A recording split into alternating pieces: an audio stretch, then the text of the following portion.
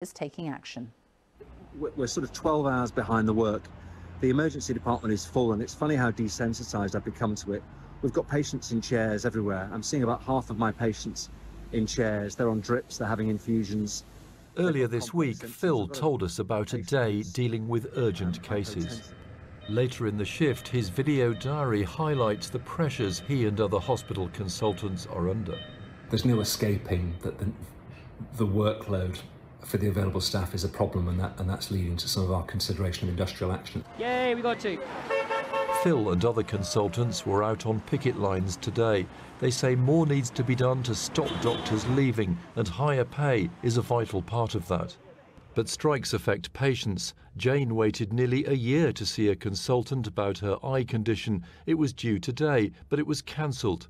We put Jane in touch with Helen, a consultant representing the doctors' union. You know, what I would say to all the consultants is, I support the reasons for your strike. I work in higher education. We have exactly the same problems.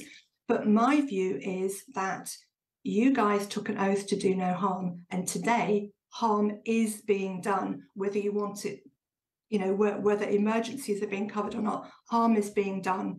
Hi, Jane. What I'd first like to say is that we are really sorry that you are being personally impacted by this today, and to all patients who have had cancelled appointments and procedures. Please believe me when I say that we have tried every avenue that we have to try and engage with government to address these problems before we have reached this point of taking strike action. How long are the consultants prepared to go on taking strike action? We will continue to have to take strike action unless the government comes to us to the negotiating with a table with a credible offer. I understand all of that. A lot of people will say consultants earn an awful lot of money already.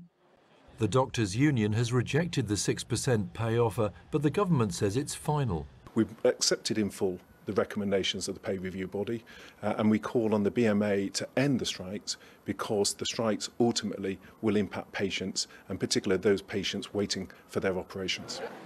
More consultant strikes are planned for September and October. Junior doctors are balloting again. Their disputes are far from being resolved. Hugh Pym, BBC News.